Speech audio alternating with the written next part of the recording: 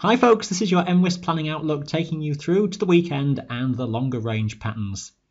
Starting off with temperatures, and we do have some warmer conditions that will be around through the rest of this week. That's the 5 days in relation to the seasonal average, and you can see that there's warmth pretty extensive across most of Europe. We're not quite as hot as the continent, but we're getting a waft of warmer air coming up from the south.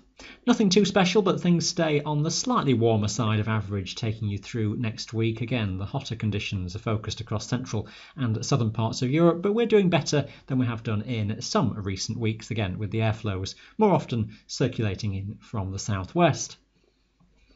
The rainfall story taking you through to the weekend is quite a complicated one. This is the general pattern then, and it suggests that central southern Scotland, northern England perhaps is the greatest focus of the higher rainfall totals. The airflows coming in from the south mean that it's those more southern facing mountains in the Highlands more prone to some heavier falls coming in. The far north escaping with lower amounts of rain, but it does look as though most of us will see some heavy rain around late Friday or early Saturday. Let's run through the charts then, and this is Wednesday's situation. We've got slack high pressure over the country, not too much wind around for all areas. There will be some mist and low cloud across the hills early in the day. Some of the high tops may just be poking out above those cloud banks for a time. That will lift and thin and break with cloud lifting above many of the summits, but we'll have one or two areas that may just struggle, and some local showers that will break out. The odd one could be heavy by the afternoon. They'll be just very localised. We've got subtle convergence of wind patterns. Just inland areas may just create some slow moving showers, but many will miss them altogether. The wind will be stronger on Thursday, that coming in as an east to southeasterly, quite gusty in places around some western parts. There'll be one or two showers locally, but many will stay dry. There'll be some low cloud across some east and southeastern parts of the Highlands, around the Pennines as well, just being dragged in off the North Sea. Western regions faring best for being sunnier, and the mountains generally free of cloud. Friday gets more complicated from the southwest as we have some frontal systems moving their way in. High pressure stays toward the north. We have a strengthening east to southeasterly wind that could well be getting to gale force and very gusty, especially later on in the day. So do be prepared for deteriorating conditions, as you do get quite a squeeze of the isobars moving in through Friday daytime. An uncertain trough is moving across Wales into northern England as time goes on. That could give some thundery bursts of rain, but much uncertainty with that. The whole series of fronts is expected to push northwards later on in the day. Do keep a close eye on the detail and timing of Friday's forecast. It could well be that most of Scotland gets away with dry conditions until quite late in the day. There'll be some variable cloud, some banks across some hills early in the day, but that will lift, and then it'll just be a veil of high cloud running in ahead of fronts coming up from the south. Rain becoming more extensive though, and pretty wet to end the day across most of England and Wales, that pushing into Scotland too, and some heavy and some thundery bursts continuing into Friday evening and night. Taking things through towards dawn on Saturday, that frontal system could well be moving quite quickly northwards. Some further clusters of thundery rain possibly coming in from the southwest into the Highlands first thing in the morning. There is a good chance that main body of a front could well be out of the way for Saturday daytime, but do be prepared for some showers still coming in from the southwest. There is a possibility that front is a bit slower to clear if it just starts to wriggle around a little bit as it moves north across Scotland, so be prepared for some rain that could still be around for Saturday daytime in Scotland. Not absolute clarity from all the forecast modelling at this stage. This chart is perhaps the more pessimistic option, but it does just highlight that risk of rain being slower to clear for Scotland.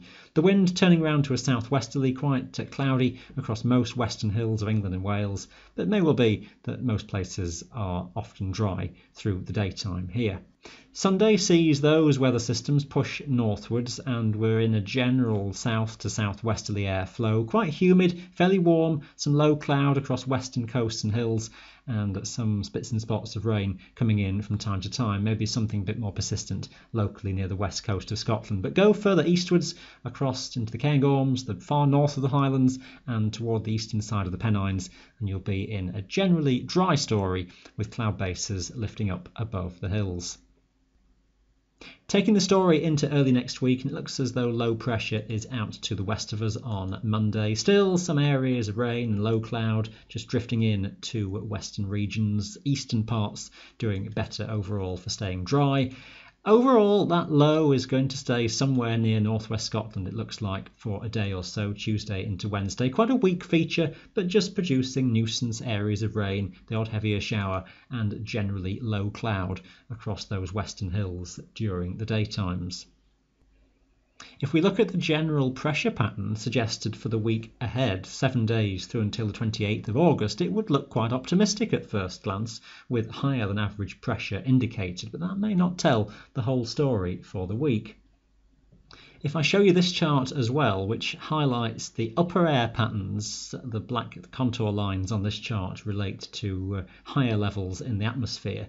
We've got that general zone of higher pressure around, but there is a bit of a U-shape, a trough shape that exists near to Britain and Western Europe, and that just means we could still have this sort of sluggish, slow-moving sense of quite slack pressure patterns, neither particularly high or low, but it could just be that it's rather mixed with some localised showers, a bit like what we're seeing at the present time, really, where some areas see some heavy showers from time to time, but there will be some decent amounts of dry and bright weather in there as well. It stays on the humid side with temperatures relatively warm, but nothing particularly special. Thinking further ahead towards the end of the month, and the suggestion would be that high pressure has drifted further east across Europe, and we're just looking toward the Atlantic for lower pressure systems trying to move their way in. So I think fairly changeable weather is likely there, driven by west or southwesterly winds with some rain coming through at times, most frequent in western and northwestern areas through that spell. The model suggestions would build the high across Central Eastern Europe through the first week or so of September, keeping low pressure nearby to the west of us though, and it's something of a battleground then in the longer range forecast modelling at this stage in terms of just how near the high or the low get towards us, and then that will dictate just how we go. Historical patterns would suggest that mixed and changeable summers often tend to settle down in the early to mid part of September, so I still hold out the idea that we could well find a more sustained, drier, settled spell as we head onwards into early September time. So we'll keep an eye on that development. I'll leave you with that nugget of optimism in the longer range. Keep a close eye then on the details heading into this weekend. All the information on our website. Thanks for watching today. Bye for now.